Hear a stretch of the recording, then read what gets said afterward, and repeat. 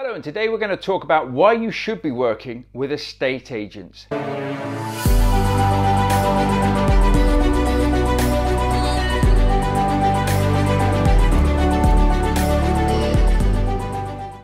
Hello, my name's Mark Fitzgerald and welcome to the Property Unleashed channel. It's great to have you joining me here today. So if you're a deal sourcer or you're just getting into property, you need to be working with estate agents. A lot of people like to go out there, find deals for themselves, and that's great, but it can be very time consuming and it can also cost you a lot of money as well. If you can get in there and start working with some really good estate agents, you can fast track your property investing journey. Now, as I say, that could be deal sourcing, that could be doing strategies like rent to rent, serviced accommodation, buy, refurbish, refinance, whatever it is you want to be doing. This will help you to speed up the results on that. And if you need any help with your property investing as well, please be sure to visit thepropertyunleashed.com, where we have free tools and resources and training available to you on that site, all free of charge. Why? Because what goes around comes around, and we want to help you on your journey. There's a lot of information out there and it can get very confusing, so why not have it all laid out for you and make it nice and easy. We also offer one-to-one coaching as well, if that will help you supercharge and speed your business forward. But let's get on with this episode right now. So one of the obvious things about working with estate agents is they've got loads of deals. You know, they have the market share of the deals in the area that you're looking. So if you are looking for specific properties and you want to start getting in with agents, you need to be talking to them, you need to be communicating with them, and you need to be building up the know, like, and trust with any agents that are out there. And this can take a bit of time. Don't be one of these new sort of investors that marches in there and says, you know, I'm going to buy X amount of properties and I've got loads of investors and what have you got for me, and then can't follow through. You want to take your time. You really want to get in there and show them some respect. Let them start selling to you like they are salespeople at the end of the day. Let them tell you what they've got. Go through the motions with them. A lot of the times you'll know more than the estate agents and things, and that's fine. Don't contradict them. Just listen to what they have to say. They want to sell properties. You want to get creative potentially, and you want to take properties on. And as I say, if you're a deal sourcer, it's brilliant. You know, if you've spoken to a few investors, and I've done a video on this before on how you should approach investors when you're setting up your deal sourcing company and bringing in obviously investors to be able to buy the deals once you find them. You've got a set criteria which you should have. You can go in there and start looking for and talking about properties of that criteria. Why? Because once you actually find these deals with said letting agent or with said estate agent, you'll be able to take these deals straight to your investors. Potentially they might be off market as well, and you'll be able to get these deals over the line. You can make sure that the estate agent gets their commission, everyone's happy, and it's a win-win for all parties. Equally, getting in with good estate agents that have been around a while will have some fantastic knowledge of the area. You see, when you're deal sourcing or when you're just looking for property deals, we just see a deal on Rightmove, Zoopla, you know, whatever we're looking at, or even on the estate agents' websites. We don't exactly know the ins and outs of it all. We don't know what the problem is with the vendor who's selling the property or the landlord. We don't know the ins and outs, whereas estate agents will, because of course they'll find out, they'll ask questions, they'll have a chat with these people. So by going in and speaking to the estate agents first and saying, I've seen this property, I see that it's a bit like this, or it's a bit like that, or a bit run down, or a bit overpriced. Can you tell me what the problem is? They'll probably know, which gives you a head start when you actually go to your negotiations. Well, they're just looking for a quick sale. Are they? Would they take this amount of money, or are they definitely locked in to sell it at this top whack? Well, they're going to try and take, of course, as much as possible, and that's what we're here for. But if you're seeing properties that have been on the market a while and you say, do you know, if they're willing to drop a bit in that price, I could probably get this sold for them with the connections that I have. You're going to start getting traction. They're going to start bringing you deals. You can start asking them the question, what else have you got that's been a bit sticky on the market? Let's see if we can help you. Let's see if we can work together. So the local knowledge is a massive, massive factor, and it's local knowledge obviously of the area, which you may have yourself, but it's also that knowledge of the owner, the vendor, the landlord, of knowing specifically to a point why they're selling it, what's the matter with it, what problems they may have with it, has it fallen through before, having that sort of knowledge. And as I say in nearly every video, we need to find out what the pain point is. Whether you're doing rent-to-rent deals, whether you're doing serviced accommodation deals, whether you're deal sourcing, whether you just want to buy the properties, you want to know what the problem is and how you can solve that problem. And if it's just a straight out buy, that's fair enough. But if you know the problem and you can actually help somebody with the problem, it's not always about money.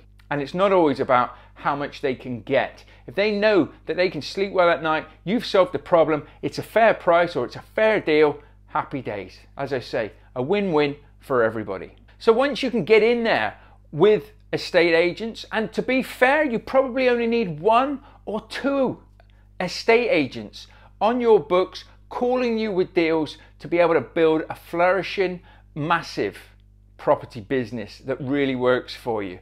You don't need loads and loads of estate agents to be working with. So you can really get out there and speak to all the estate agents in your area, and then realistically, you know, probably 1 or 2, I mean even 1 or 2, but even 1 or 2 will want to start working with you, as long as you can do what you say you can do. So make sure that you're not going in there and wasting people's time. Now sometimes something might happen and maybe a deal doesn't happen or go through, but make sure if that is the case, you're straight in there or you're straight on the phone to whoever it is you're dealing with and explain the circumstances and what's happened, because they see deals fall over all the time. So as long as you're upfront about it and you go and explain exactly what's happened, you should be okay. If you keep having that and at time after time after time you're letting them down, hey, you're going to blow that trust out the window, and of course then you're going to struggle. But in the beginning, just be clear, be precise, be transparent with what you're doing and what you're saying, and make sure that if there is a problem, you talk to them about it. Because sometimes, you know, if maybe they can't get a mortgage on that property or something just happens, if you explain it, the vendors might actually say, well, hang on a minute, we're happy to wait. And you can get creative in the deals that you're doing. Which leads me on to the next one, which is if you're working with estate agents, you've built up that know, like and trust, it's a lot easier to get creative strategies like purchase lease options, rent to rent deals over the line, because you built up the trust with them. You make sure that they know they're going to get their fee. So if you're not going to buy it right here, right now, maybe you're going to take it on as a lease option, a purchase lease option, which is where you get the property now, but you buy it in 3 to 5 years or 7 years time. But you lock the price in now. You give the landlord, the vendor, a guaranteed rent over that time, and you take on the property as if it's your own.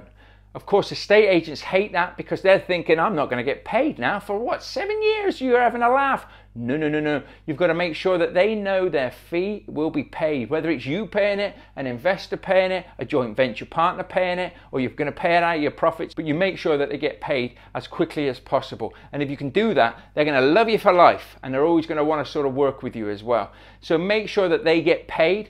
Also check out their fees, so make sure that you're not getting, you know, done over with a massive fee that you can't pay. Of course, if you do buy a property, you don't have to worry about their fee. Their landlords or vendors will be paying their fees. But again, making sure that it's a win-win for all parties is very, very important. And of course, if they're on board with you as well, they'll almost help you with the negotiations of the deal. So if you do want to get creative and you want to explain something, if you're getting on really well with the estate agent, they know they're going to get their fees, and you break it down in such a manner that it's simple, easy terminology. You know, a lot of us learn all of this. We read the books, we listen to the podcasts, we watch the YouTube episodes, and then we go out there and start using all this different terminology. Estate agents, a lot of landlords, particularly vendors and just homeowners, aren't going to understand the terminology, PLO, rent, R2R, and all of that sort of thing. You're obviously educating yourself by going through these videos and actually learning these things. But you've got to be careful that you don't start doing all of that to estate agents. Keep it stupid simple. I always say keep it stupid simple as you can possibly keep it, and it's in easy terms to manage and muster. So you don't go in there and say, we're going to do a lease option, we're going to do a purchase lease option. Yeah, just tell them we'll do one of those. You want to go in there and just say, listen, at the moment, the market's not quite right to buy the property, but we could take the property off their hands. We can give them a guaranteed rent so that it covers their mortgage, it covers all their costs, and they walk away with some money. And let's lock the price in. So right now we can't get a mortgage at this rate because interest rates or for whatever reason, but maybe in 3 to 5 years time, we could lock in an agreement of the price now. and we'll buy it off them. Whether it's us that buys it or an investor that buys it, we are going to buy it. We are going to lock that price in. We've got the option to do so.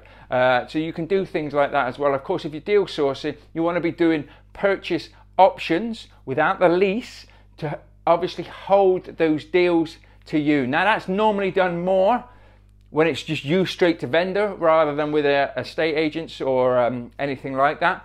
But of course you can do that as well. And it's just really just saying that I've got the purchase option to buy this house at this price, and then you can sell or sign that option over to your investor so that they can then buy it, and it's locked into an agreement to say, yep, only you can buy it. But you want to make sure that if you do that, you make it assignable to anybody. So you can make it assignable to anybody. Don't just lock yourself into it or you'll have to buy it. You get me? If you make it assignable, then you can assign it to the other party, and that's one way as a deal sourcer to lock in deals, to make sure that nobody comes and bamboozles you and takes the deal away from you.